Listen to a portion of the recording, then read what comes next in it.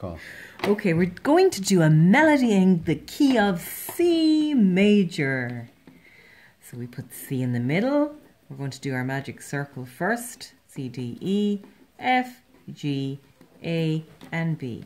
Now, to get chord 1, we're going to do C to E to G. To get chord 4, we count down 4. 1, 2, 3, 4. So that's A, F, A, C. So that's chord 4. Chord 5, 7 is 1, 2, 3, 4, 5. G, B, D. And then we go back 1 from G to get our 7. And there we have our chords.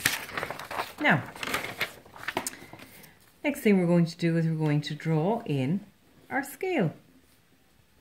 So remember, every second line, space, line, space, line, space, line, space, line, space, and keep going up there until you reach high A. And put in all your letter names: C, D, E, F, G, A, B, C, D, E, F, G, A. And then on top, your do, re, mi, fa, sol, la, ti, do, and so on. Then we divide up our bar, our stave, into 4 bars.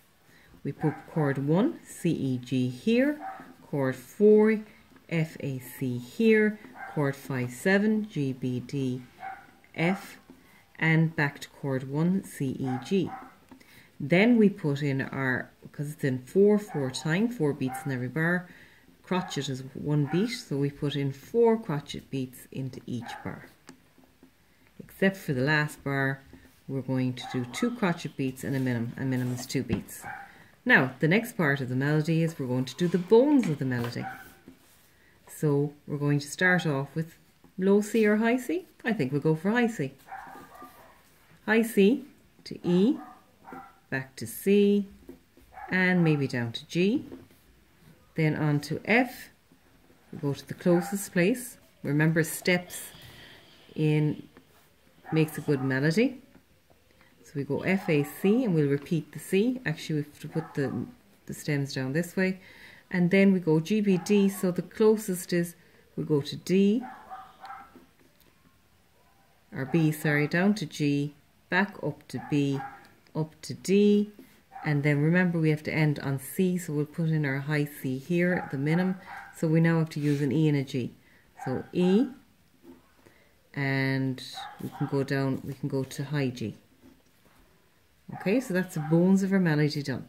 Now we're going to add in our passing notes. We can add a passing note in between 2 notes that are a third bar apart.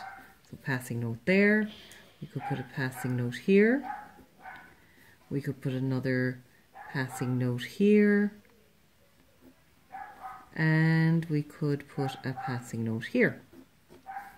So that's our passing notes done. Now we can put an auxiliary note. An auxiliary note is a note that happens between 2 notes that are repeated. So we have 2 notes that are repeated here. So we might go up there, and that's our auxiliary note. So auxiliary note, we tick that. And now we're going to add our dot and our dash, just to make it interesting. We put our dot and our dash up here. So dot onto the crotchet, lengthening it by half a beat, and then a dash onto the next crotchet, making it smaller by half a beat. So this is our tune. There you go. The last thing we do is we put in our phrase marker. Stop the video until it goes. We have to stop it. No, sorry. It was over 4 minutes.